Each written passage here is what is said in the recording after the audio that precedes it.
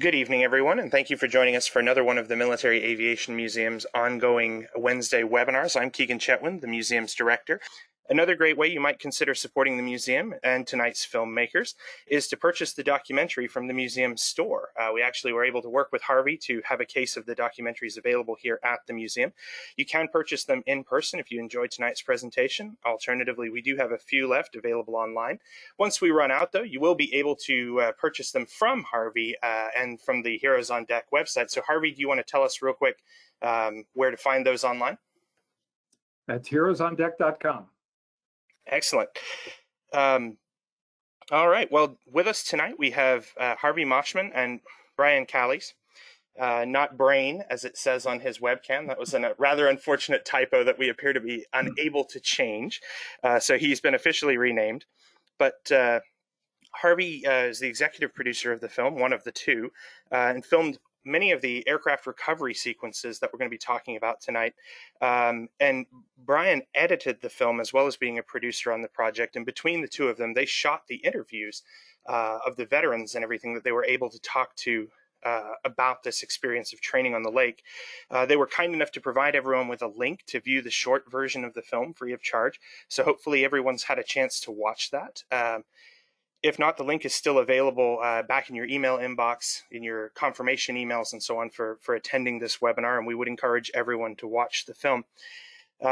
And what we have running in the background tonight is a selection of stills that Harvey and Brian have provided as well. So we want to get stuck in, and ahead of telling the story in general, Harvey, Brian, can you tell us how you both came to be involved with this project? It was a relatively unknown or undiscovered story in spite of not being truly secret. It was to an extent perhaps forgotten. What drew you to the production of this film, and how did you two come to be involved with it? Well, our partner, who is not with us tonight, John Davies, actually made a shorter version of this documentary in about 1990, and it was called Top Guns of 43. I did very little on the film at that time, but I was aware of it. And the story of just why all these World War II planes were at the bottom of Lake Michigan was just fascinating. It was hard to not be interested in it. And then I had done a submarine film and a few other things, and John had done other projects, and we came to know the people at the Chicago Marine Heritage Society, and they decided it was time to do another version of this story. So John and Brian were in California, and I was in the Chicago area, and I was shooting, and they were editing. We put it all together.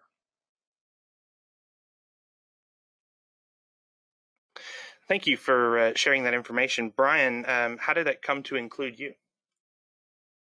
I had actually, all three of us had worked at the public television station in Chicago, WTTW, and I had met Harvey back there a long time ago on a documentary series, and then I met John out of Channel 11. But you know, one way or another, the Channel 11 alumni kind of find each other, and that's what happened.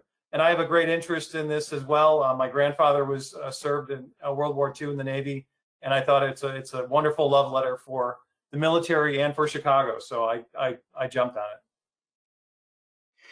it. The picture that we've got up right now is showing one of the Corsairs that was recovered being raised. Harvey, could you talk about what it was like to see these airplanes for the first time underwater, and the significance of understanding that the last time anyone had been in contact with the airplanes directly and physically was during World War II? Well, the team from A&T Recovery found these airplanes by doing a lot of painstaking side-pan sonar scans of the bottom of Lake Michigan. I mean, they did this for several years. They had all kinds of targets that they realized that there was something down there. It could be an airplane, it could be a piece of a wreck, it could be anything. And they would throw down a VHS camera and take a look in a submersible. They would take a look at these and then record the numbers and come back later and do a recovery when the money had come through from private sources to bring them up. So this version of the Corsair is, I'm going to say, right around 2000. the year 2000. So by that time, this was at about 300 feet, 250, 300 feet, and you can see it's covered with mussels. They were not there when the original VHS was shot about 1990. So it was remarkable, one, to see the difference in the skin of the aircraft, and two, to think about what happened to cause this. Now, none of the pilots died in the aircraft we recover. In fact, there were very few pilot fatalities in the operation overall. So it wasn't like it was a war grave, but it was definitely a very difficult day for that pilot. Harvey, you mentioned that the airplanes have been deteriorating because of the presence of mussels, and they're an invasive species. I think you were describing it shortly before the call. Can you talk a little bit about the deterioration of the airplanes and the danger they may potentially be in, and why it's important to kind of document their stories now? Yeah. Well, when the airplanes first went in 42, 43, around there, you know, Lake Michigan was pretty pristine, and it was at depth, it was anaerobic. There wasn't a lot of oxygen down there, and these planes were really well preserved. And then when steamers started coming in through the St. Lawrence Seaway into the Great Lakes, and in their ballast water, they carried these mussels, zebra mussels and guaga mussels. Well, it only took a few years before those mussels attached to everything that you could possibly imagine. And the mussels, the uric acid in the urine of the mussels starts to deteriorate the aluminum. There's magnesium, as you can see where the prop is, that degrades by itself in water, but and the engine usually falls forward once it's at depth. But these planes may not be worth, these aircraft may not be worth recovering in a few more years. They're just, although there's another 100 or more down there, they just may not be worth bringing up. Harvey, in all of your time documenting the recovery, can you speak a little bit to the process of how the airplanes are identified to be recovered? I think it's something that that we're all curious about in the warbird world. Is there are hundreds down there on the bottom, and obviously stories have emerged of, you know, finding one that was a Midway veteran. There was a Hellcat that went to the Naval Aviation Museum in Pensacola that had flown from Guadalcanal during the war. There's such a depth of stories and American experiences kind of caught up in these airplanes on the bottom of the lake. Can you talk a little bit more about your understanding of how they're selected for recovery? Well, it costs hundreds of thousands of dollars to bring up a plane, and even more to restore it, and that takes several years. So it has to be something other than a common SNJ, or a plane that you can see all over the world in many museums. So the number of Wildcats, Hellcats, Corsairs, even a Devastator at one time, those are very few and far between anymore. So of the 100 aircraft or more that are down there, there are really very few that are worth bringing up. And if they broke apart so significantly, it's even more difficult to make the case for why they should be brought up. Now, the Hellcat had its tail came off, or maybe that was the Wildcat. I can't remember now. But in any case, there's so many things that have to, dots to connect, permits to get, clearances, insurance, and this is all borne by the folks at A&T Recovery, and they do a heck of a job doing all this. That it's just, there aren't that many planes worth bringing up anymore. And also, if no matter how poor condition the part is, it's still owned by the U.S. Navy. So even if it's a rusted piece of, you know, mushy magnesium, that's still owned by the U.S. Navy. So you have to get permission for every single thing, you know, every single recovery. I know one of the things that intrigued me was just how much they still look like an airplane. You mentioned that there was anaerobic conditions at depth that allowed the aluminum to be preserved, and that the muscles have started to deteriorate the airplanes more than anything. But were you surprised the first time you saw one that it still looked very much like an airplane with all of the switches and everything still intact? Well, you know, what got me the first time was how small these are. You know, what you think of fighter pilots, that they're going to have a pretty good sized aircraft. Well, no, these are pretty small airplanes. So yeah, for the most part, since the wings were still on, and I'm certainly not an aviation expert by any means, it looks like an aircraft. But you're looking at the Corsair now, and the empennage is gone, the tail is gone, and all of that. So it takes a little bit of imagination to to see a full plane there.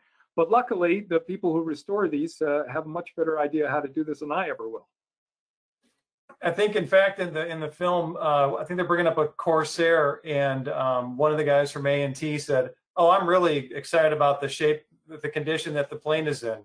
Now, when I first saw it, I'm thinking, "What a piece of junk!" But I'm not a recovery expert, so they're looking at different things.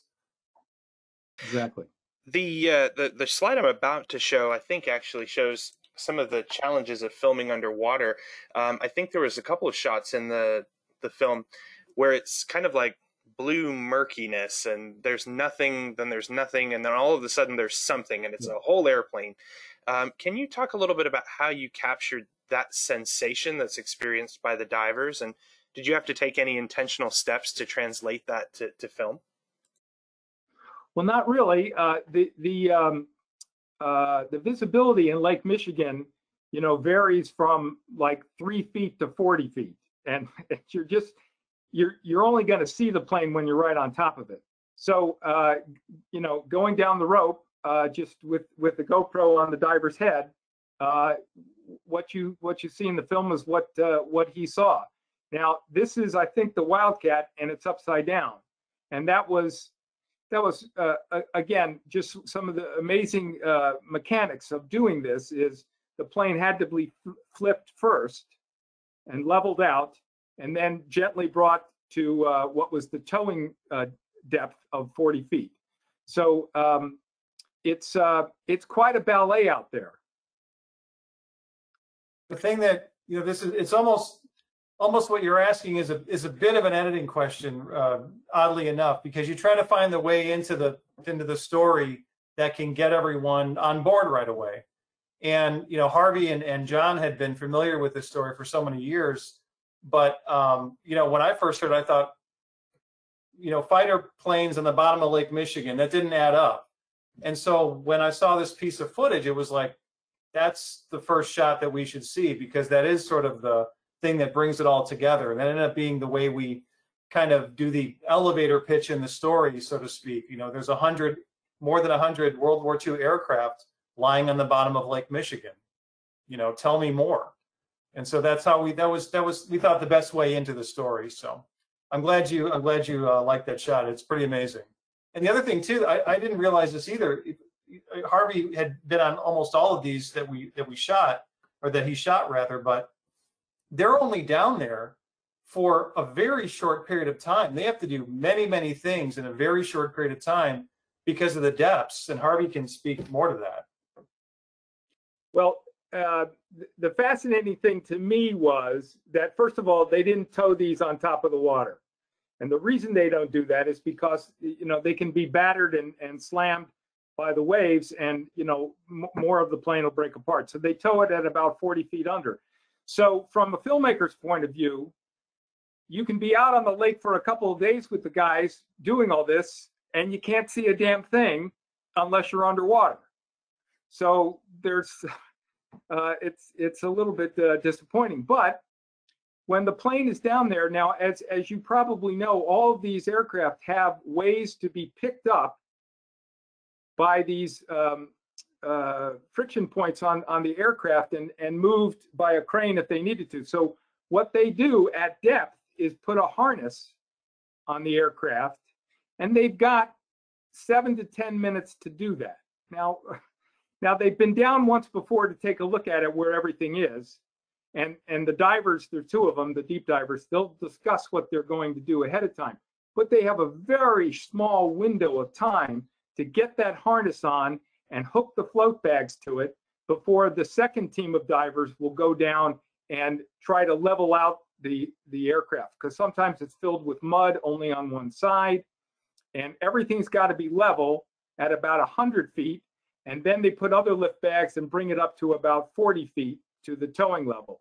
And a lot of this is done in the dark. because you only have a certain amount of time of daylight to begin with, and then you know, the lake is pretty dark at 250 feet. I know I didn't necessarily understand why they were towed underwater, so thank you for clarifying that. I think another kind of byproduct of that was these amazing reemergences of these airplanes, kind of adjacent to the shoreline, where people could see it, where family members could be a part of it. Can you speak to the kind of feeling of being there, watching these lifted out of the water? How fast do they emerge, and how do you capture that and produce that as a film? Well, you're looking at Waukegan, Illinois. This is the working harbor that A&T used, and essentially they would after the recovery, they would bring it in and sink it right by the dock there and just let it sit for days until they had the right, you know, they would pick a good weather day that all the media would come out, and they'd have all these tarps laid down to capture the water that dripped off, because that was Illinois EPA demanded that, and so forth. So it was a real big deal. But yeah, it's pretty impressive to see them emerge from the water, but it's incredibly slow. I mean, it's not like all of a sudden, wham, it's there. It comes up, it's kind of creepy, but it rises, you know, and truly, this plane had not broken the water and seen by anybody for 65 to 70 years, depending on when we did this.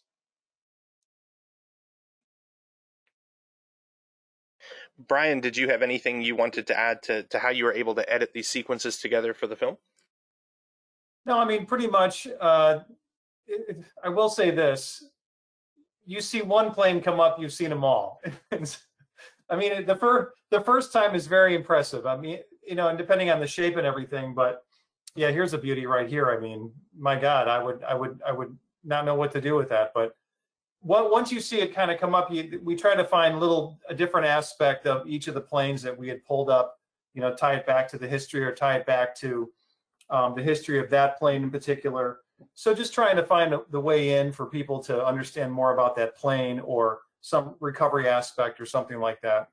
But I mean, but it is pretty remarkable, the whole operation. This is something that I think everyone kind of takes for granted. You go to a museum, you go to an airport, and you see a World War II plane. You think, oh, okay, great. They must have got it from, you know, whatever. Well, if you really think about it, these are very expensive pieces of machinery. They're not just going to like let them sit there. And if they did any kind of real combat, they would be shot down, or they would be, you know, they would be left over wherever they were fighting. So it only makes sense that about something like, what, 90% of what you see in a museum or whatever is pulled out of the lake. I mean, these are pretty big.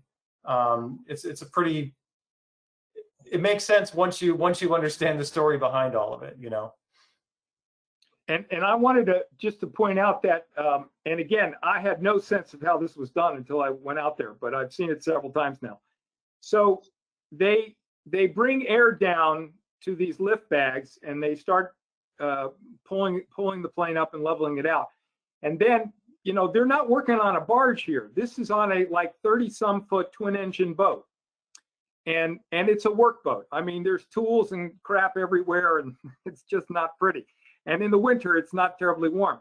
But the gas tanks on the boat are only so big.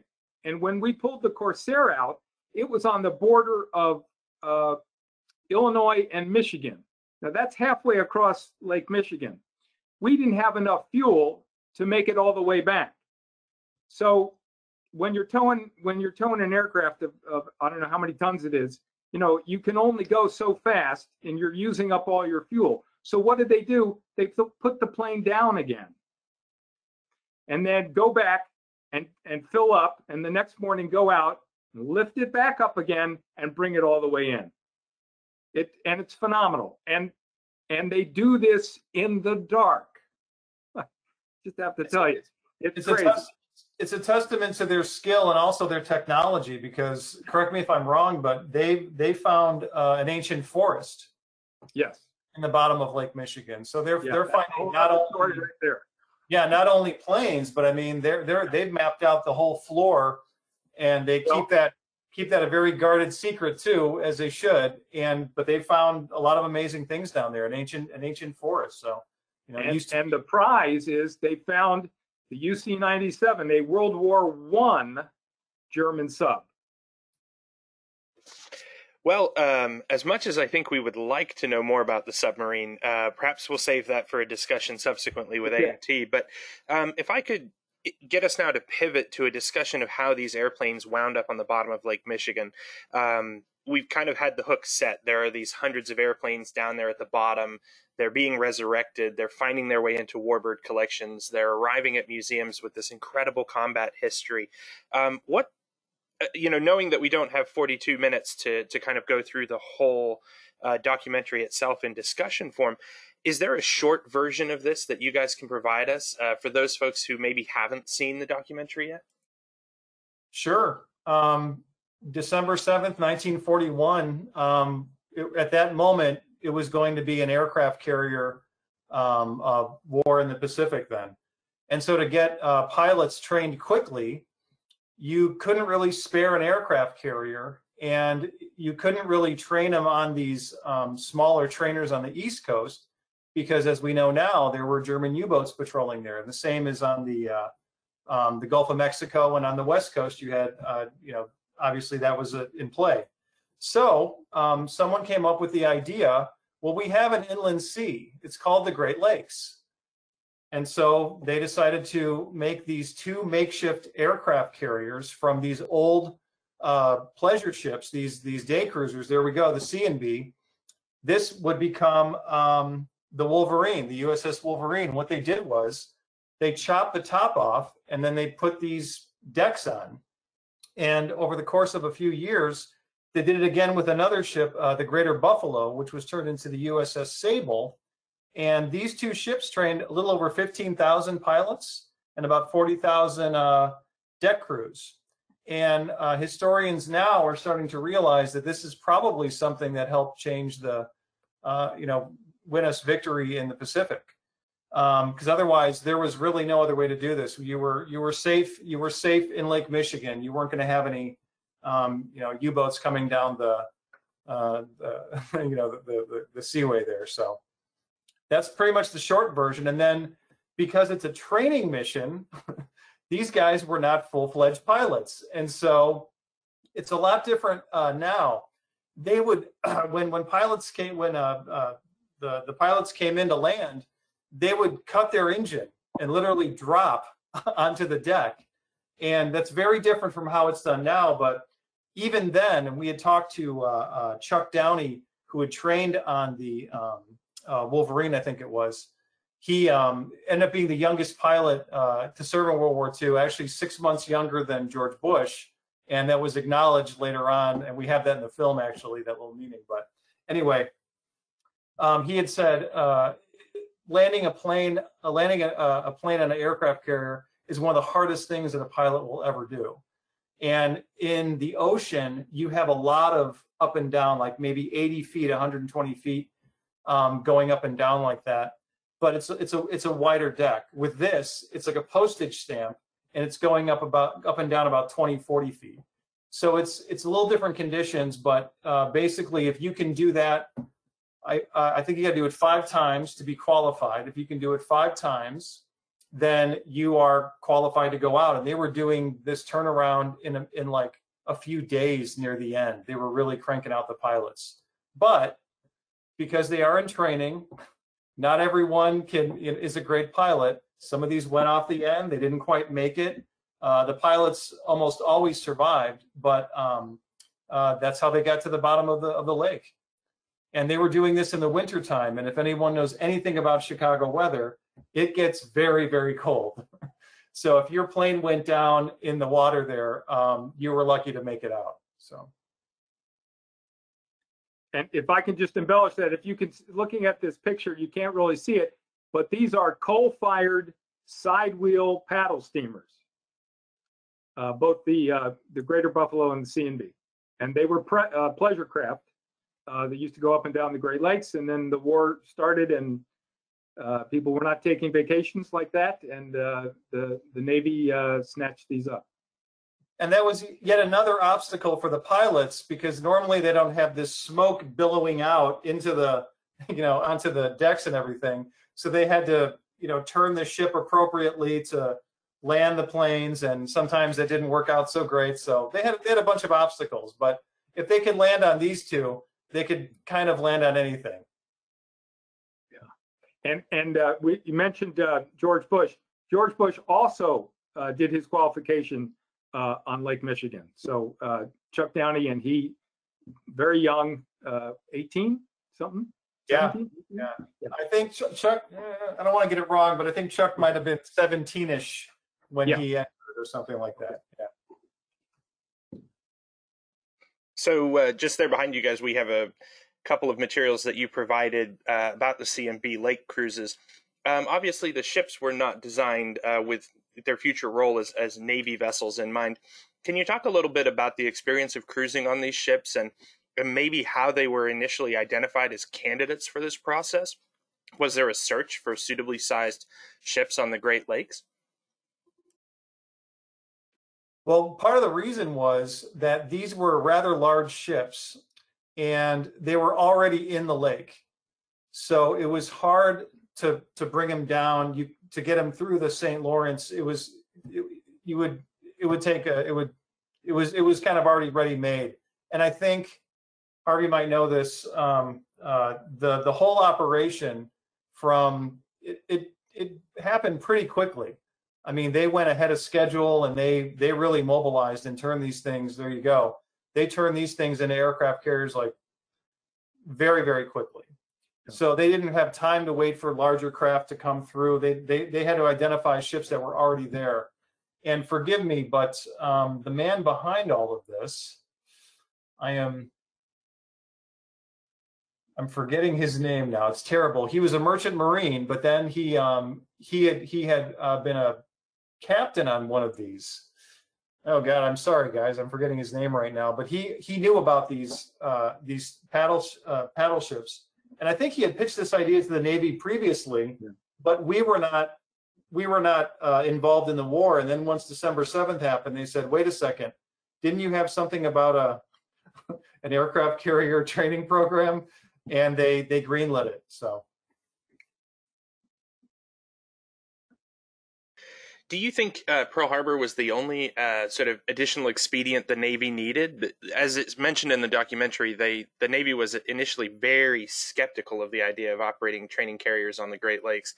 Can you guys speak to why they had this skepticism, and if it was purely just Pearl Harbor that changed their mind, or the threat of Nazi submarines off the Chesapeake Bay that shaped their mind about how naval carrier training needed to move forward?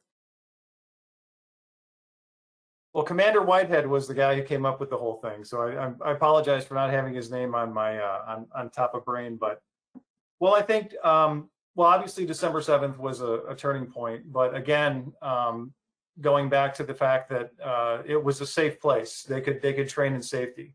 And not only that, but you also had Navy Pier that was there, and you also had an airstrip. Glenview Naval Air Base, which was nearby. So it wasn't just the aircraft carriers, you had to have many other components that were going on at the same time. So that's what made it sort of the ideal place to do this then.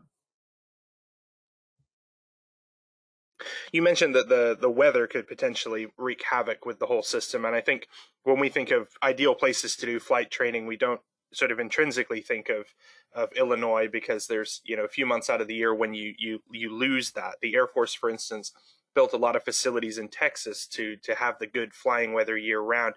But I think the point's well made about the support infrastructure that was needed for something like this.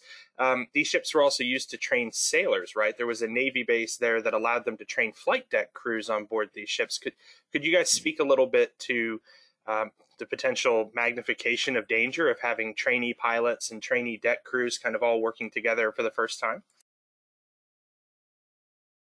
Sure. Great Lakes Naval Training Camp was, of course, not far from Chicago, and that's where the Black Shoe Navy, the guys who worked on the deck, all the different flight crews, where they trained. And like neophyte pilots, occasionally there would be accidents. only these were more likely to be lethal when you walk into a propeller, or the cable would snap, also very deadly. So in addition to turning out 15,000 pilots that came out of Glenview Naval Air Station, there were thousands of deck crew that came out of Great Lakes. I think ghoulishly, Chuck Downey said whenever there was a crew accident like that, they would call them Technicolor oysters. I never heard that. Yeah, when someone would back into we never got confirmed numbers about how many. You never want to lose anyone, but it's such tight quarters, and again, everyone is training. So not only the pilots, but you had the guys who were running out to fuel them up. You had the guys putting the line back. You had there's all sorts of different crews, and they were all identified by different colored vests and numbers and everything like that. So it was and again, near the end there, they were turning pilots around in a few days. I mean, they'd already had their initial training, their pilot training, but then to be carrier qualified, it was happening rather fast. I mean, we were just throwing everything out there. So I think the point about the short amount of time that carrier qualifications took is a point well made. Watching the documentary, it surprised me that you were expected to be fully competent and carrier qualified in 3 days. So we keep talking about the short amount of time that it takes, and 3 days really is a profoundly short amount of time. Can you guys speak a little bit to your interviews with the veterans and how you were able to track down these crews, but also what they were able to relate to you about the experience of landing on an aircraft carrier for the first time? Well, I believe Chuck Downey was actually a personal friend of John Davies, our partner, and Grant Young was someone who was well known in maritime circles in Chicago, because he was based here as well.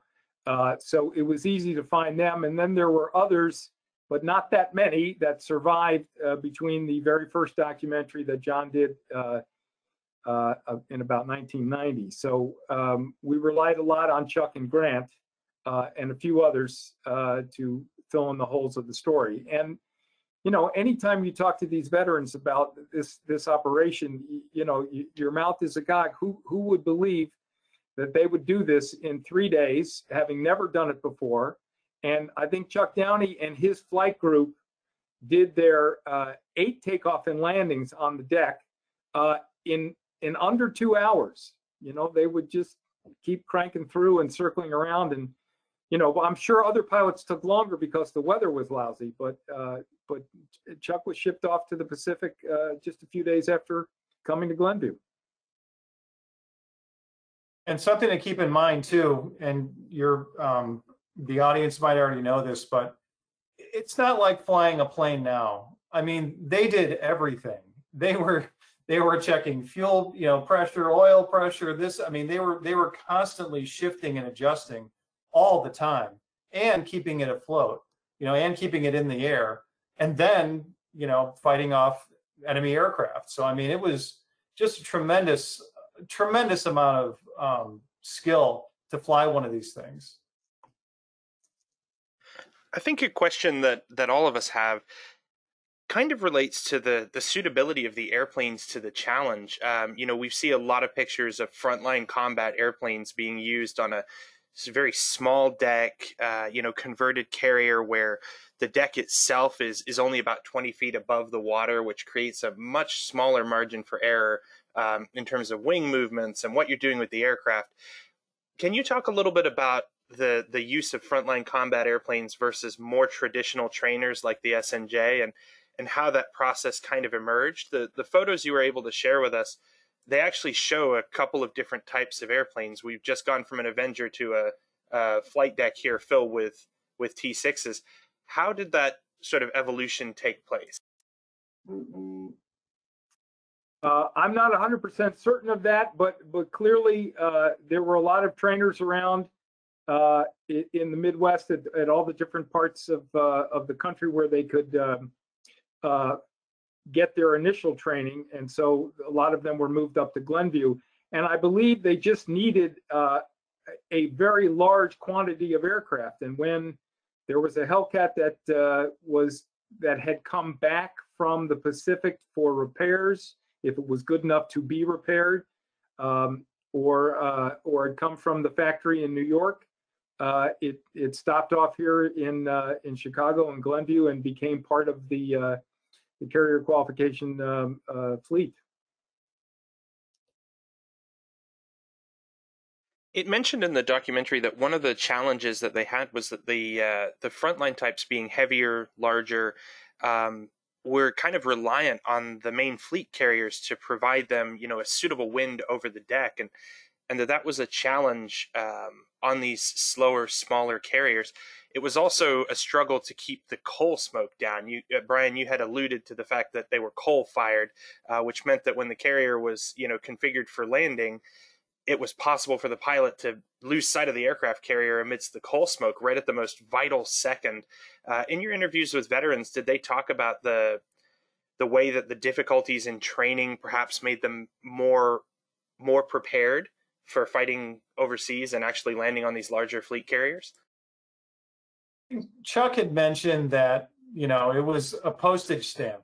Like Chuck Downey had said, I'm supposed to land on that, And the other thing is, with not having as much, wind over deck because it's a smaller aircraft and all that, but they're another wonderful feature of weather on the Great Lakes is that there's a lot of wind. So they would try to go into the wind as best they could to get that, so they could take off and they could land appropriately. But if this, the smoke is going to go where the smoke is going to go, I think that's something they just had to deal with. It was another obstacle. Brian, you had mentioned the Greater Buffalo earlier, and I want to make sure we talk about not just the Wolverine, but show some of the great snaps of the Sable as well. Were both of these ships kind of doing the same things in the pre-war years, or? Yeah, they were pretty identical. And I gotta say, I wish they had something like this now, because I would jump on it in a heartbeat. But this was not, these were not cheap cruises. These were pretty much like kind of luxury liners that trolled up and down the Great Lakes. But yeah, I think is that the Sable? Yep, this is a photo of the Sable. So we were talking about the Wolverine, and the Wolverine was completed ahead of the Greater Buffalo really actually arriving and then being modified. Is that right? Yeah. Yeah. So one of the things that we keep kind of coming back around to is there were 130 to 150 airplanes lost, but comparatively few pilots were actually lost with those airplanes. One of the things I found most intriguing was that there was a flotilla of sorts of picket ships that traveled even with these miniature aircraft carriers. Can you guys speak to the role of this group of additional ships? Well, those were Coast Guard picket boats, and they were 24, 28 feet, something like that. So you can imagine in the winter or even the spring, when a pilot would ditch the plane, he would get out on the wing, inflate the Mae West, and swim as fast as he could toward the picket boat. But the picket boats were, they would have to just try to get to them as soon as possible before hypothermia came in. And when they lost a pilot or two, it was because of hypothermia as certainly part of the problem. A couple of pilots and planes just disappeared and were never seen again. But for the most part, the picket boats were there lickety split and got these guys out of the water. I think the picture we're looking at actually has one of the picket boats kind of in the background, just above the airplane. In the distance, yeah. One of the other interesting things mentioned was that there was oftentimes a salvage ship accompanying the flotilla that had the ability to lift airplanes out of the water. Right. Brian, you remember the name of that ship? That was No, the, I don't. it starts with the C. I'm It was sorry. it was a floating crane. It was a floating crane because these, Yeah. again, these were expensive pieces of equipment, and they really Yeah. had to use everything they could, you know. And I believe that worked fairly close to shore. That did not go out in the middle Right. of the lake like the picket boats did. It was an arm that literally just went down and grabbed whatever it could. You guys mentioned the ships could be quite far out in the lake. What did a typical cruise look like for one of these ships? How long could they stay out? They had a crew of 270 as opposed to 3,000 men on board. What did a cruise for these trainees look like on board these ships? From what I remember, I thought they were going out. They were going out and coming back just about every day. They really didn't have the accommodations. They might have, excuse me. If they had to stay out there overnight, it was not because they wanted to. There really were no accommodations for crews to sleep and all that. So they were going out in the morning and coming back at night. But in terms of a full crew, just a smaller version of what you would have on an aircraft carrier.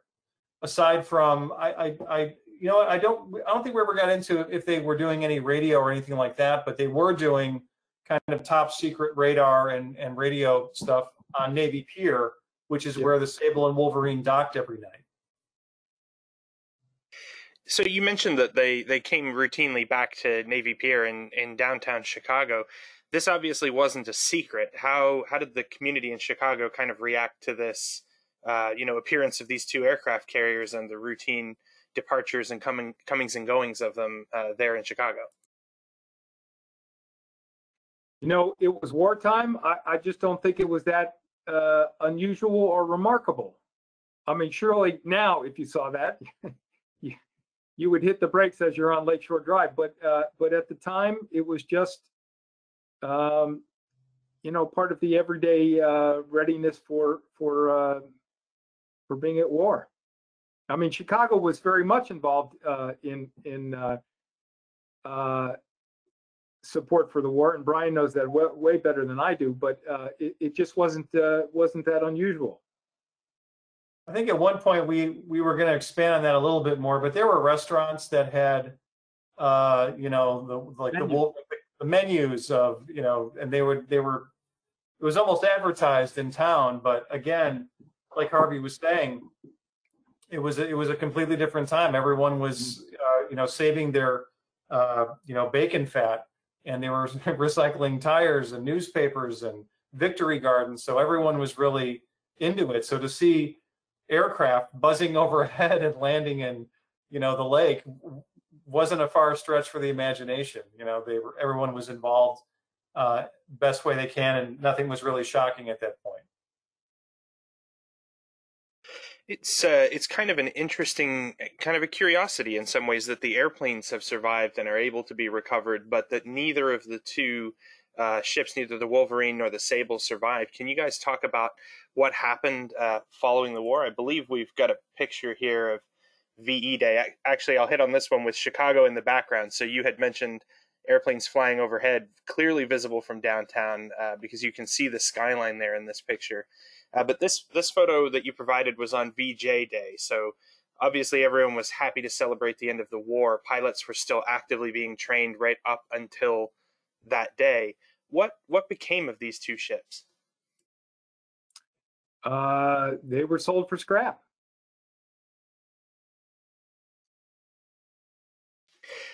Perhaps unceremoniously, having trained thousands of airmen, they ended up in the scrap heap. Were you able to track down anything that survived from these ships, during your research and making the film? Just some documents, really. I mean, someone out there may have, a piece of a deck in their basement, but I don't think we came across any of that. Well, that pretty much concludes the set of questions that I had pre-prepared, which means we've now got the opportunity to field some questions from the audience. So we'll give everyone just a few moments to put their questions into the question window. But in the meantime, Harvey, Is that an Emmy on the shelf behind you? Would you like to tell us more about that rather conspicuous inclusion? Well, we won 2 Emmys for the doc, writing, and best historical documentary.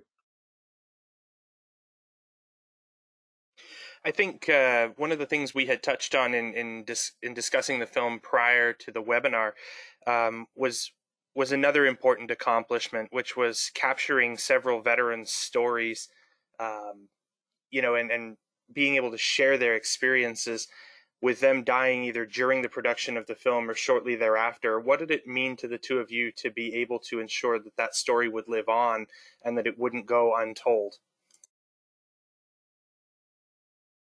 To me, it means everything, because really these, it was such a tremendous event for the entire world, obviously, but you can read about these things in books, and but really the only way you're really going to get the full impact is when you talk to these guys, and especially these when they were. I mean, there's something about pilots. I mean, these guys were in their 90s when we talked to them, and their eyes were just bright and laser focused. I mean, the gears were still turning.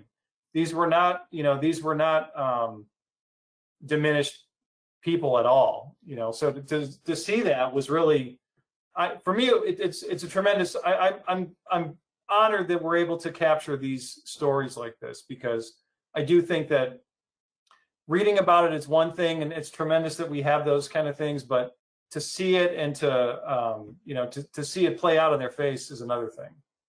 Yeah, I'd like to mention that if you haven't seen the doc, and you do, when you watch it, the interview of Grant Young.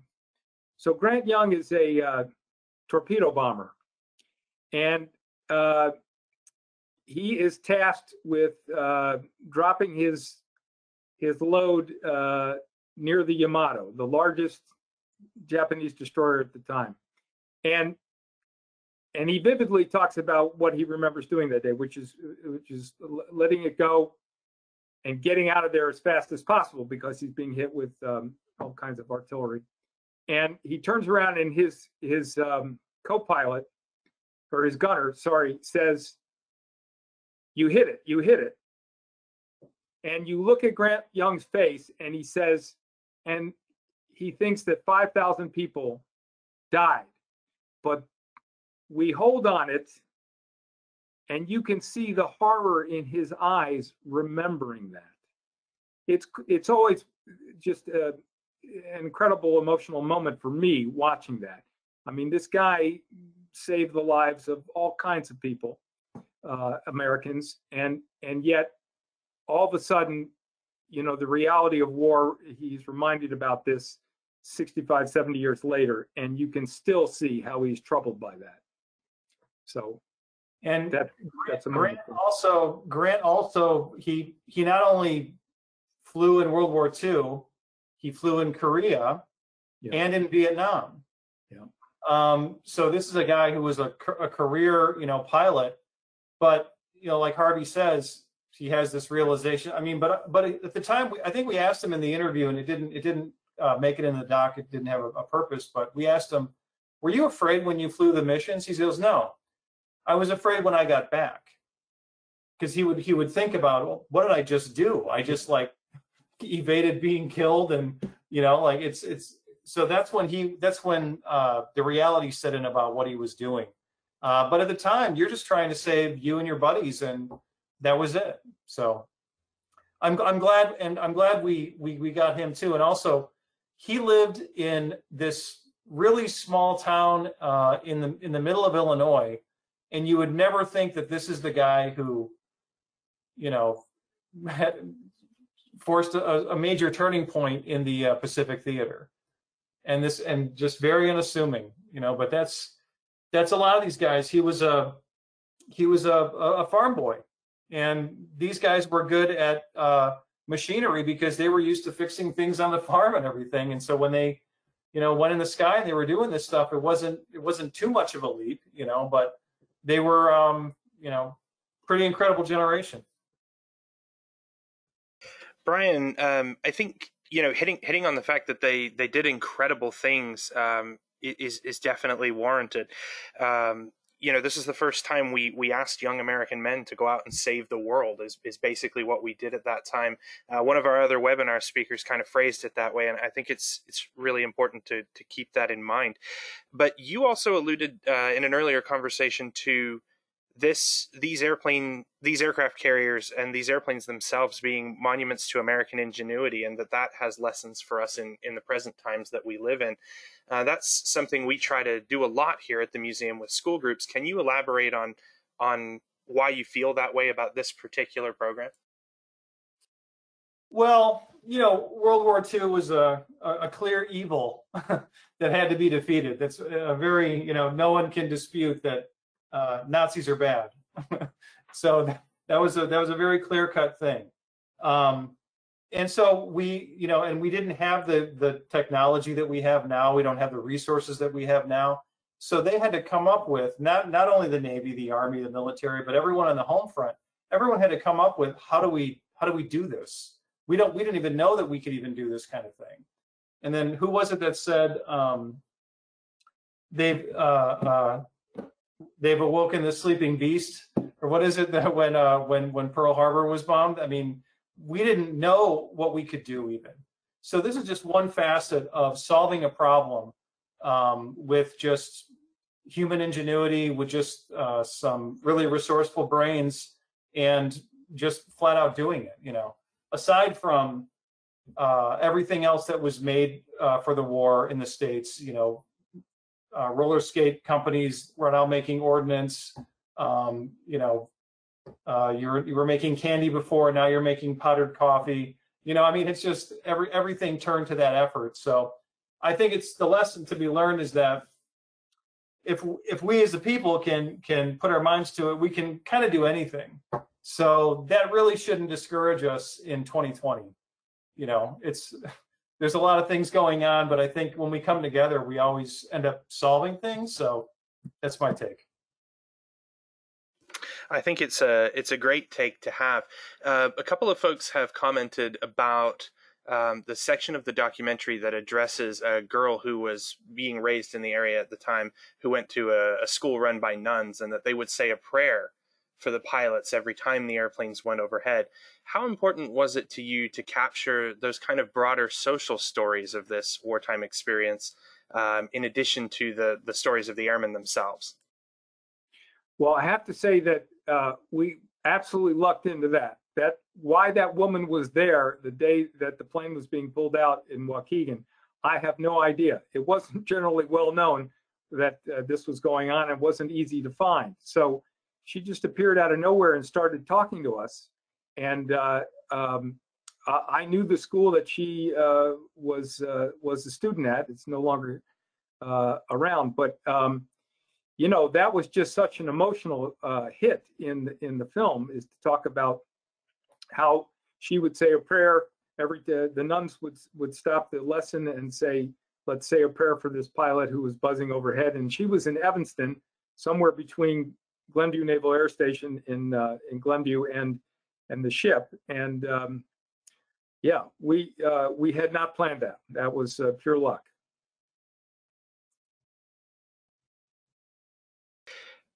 Do you guys have any sense of the overall percentage of the carrier pilots that were trained on Lake Michigan? Has that been something that you guys have researched up until this point?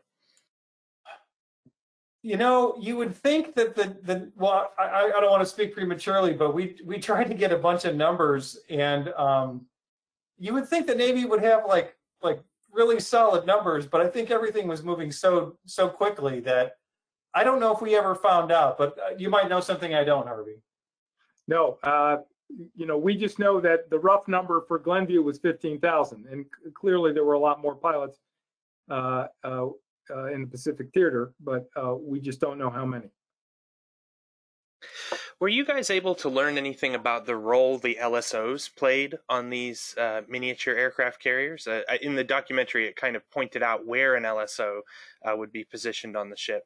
Can you guys maybe speak a little bit more about their role in helping these trainee pilots land safely?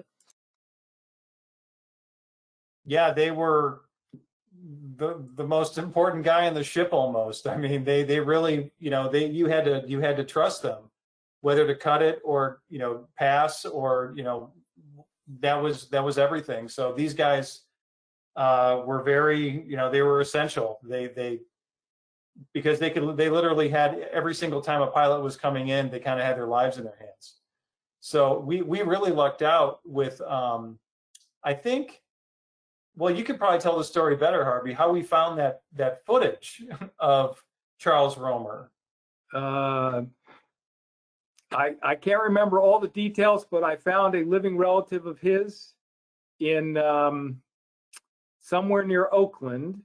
And I was talking to her, and I said, look, if there's anything you've got, pictures of your dad, so forth. And then about a week later, she called me. She said, my dad kept a box of junk in the garage, and there's some film in there. And, yes, and it's a Wolverine on the canister, right? Did it say like Wolverine? Like that. And we convinced her to send it to us, and insured and so forth. And we transferred it and sent it back, and that and so Romer. Now, I'm not a pilot. I don't know how easy it is to do this, but he would shoot out the window with his camera, one hand on the stick and the wheel, and he would be shooting himself landing on the plane. And he had been in the Battle of the Coral Sea, I believe, on the Lexington. And he ended up coming into Glenview to help train people. And he was very adamant. If he gave you the wave off and you didn't take it, you weren't long for this world. You had to obey what the LSO said. So, and I think the statutes of limitations have gone by, but he really shouldn't have been shooting personal footage on that aircraft. Yeah, it was no, it was pretty good 16 millimeter, I believe. It wasn't Super 8, it was 16. Yeah. And the fact that he had shot the living quarters where he was staying too, yeah, he got everything. He really captured. Can't beat him. Yeah. So that had never been seen anywhere before. So right. We're happy to have it in the film. So we've got a lot of folks here who are themselves carrier pilots, who are saying that they have to admire the skill and talent of people who are able to land on something that had such a low flight deck, such a small flight deck, had no hangar deck to kind of elevate it up above the water, and again, no catapults. You're kind of relying on the what is a paddle wheel steamer, and its best forward speed into the wind to give you that boost you need to take flight. So I think there's some folks here this evening that really appreciate having had the opportunity to spend the time with you all. Just before we part ways, Harvey, you had been talking to me about the London Royal Aeronautical Society and a screening that you did over there. Can you talk a little bit about the role that the documentary has had in raising awareness of this, I guess, somewhat forgotten story? Well, that was actually Brian who told you about the London story.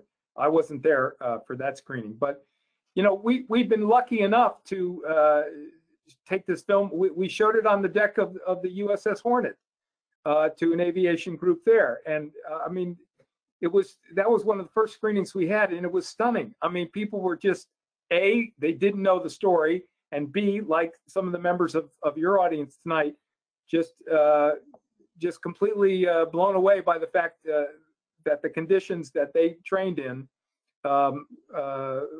led to such a force in the Pacific Theater. Brian, since it was you that had told me the story, and I got you guys mixed up, did you have anything you wanted to add about that particular screening over in the UK? Oh, well, I thought it was interesting. I mean, the BBC is coming out with a new World War II documentary. Even now, like every few months, they come out with a new World War II documentary. And when we showed our film over there, they had no idea this was going on. So, I mean, they, the Brits who were in the war, far longer than us, they know every aspect of the war. They didn't know about this little nugget. So it was nice to bring that to them, and it was nice to know that not everything has been, not every story has been told. Obviously, there's many more that is now coming out. But I like, again, it speaks to American ingenuity that, we came up with this solution and it worked. It could very well, it did change the tide of the war in the Pacific theater. I think that that leaves us in a really good spot, which is knowing that we all share a responsibility for finding these kinds of stories, sharing them, recording them, doing our piece to make sure that, incredible personal experiences of people that came before us don't get lost kind of in the mist of history. We certainly obviously wish we were here at the museum screening this movie amongst our collection of, Navy carrier-borne aircraft. The Wildcat would be certainly a great addition to a film screening of this movie. So hopefully we'll be able to have you join us out here in the not too distant future. For folks that are still interested in seeing the movie, there's a couple of ways you can do that. You can stop by the museum and buy it in the gift shop, and the proceeds do benefit both Harvey, Brian, as well as the museum. We do, however, have a limited stock, and so if we run out online, the best place to go to purchase them is directly from Heroes on Deck. You get a great looking DVD like this. They actually both have them sitting there next to them at their desks. That is what the one looks like that you can get from the museum as well. But a recommendation that I would have, if you've really enjoyed tonight's webinar and are going to be sitting up all night researching this and thinking more about it, I would encourage you to visit the Heroes on Deck website and pay and watch the digital version of the full film that's available there through the website. I know there are some of you out there that are kind of like me, and you're going to be, searching for information this evening and in the next few days to learn more about this. So I wanted to make sure we plugged the movie one last time. And Harvey, Brian, do you guys have anything else you'd like to add before we wrap up this evening? Thank you for inviting us. This was a pleasure. Thank you very much. And I can't wait to see your museum in person. We will definitely invite you guys out here once it is safe to do that, and we can all gather up and maybe watch this out on the ramp, and hope that the current carrier qualification pilots in their F-18s don't make too much noise for us to be able to enjoy the film outside. But thank you to everyone for joining us tonight. Thank you both for being here. Thank you all so much for being here with us this evening. Have a great night. Thank you.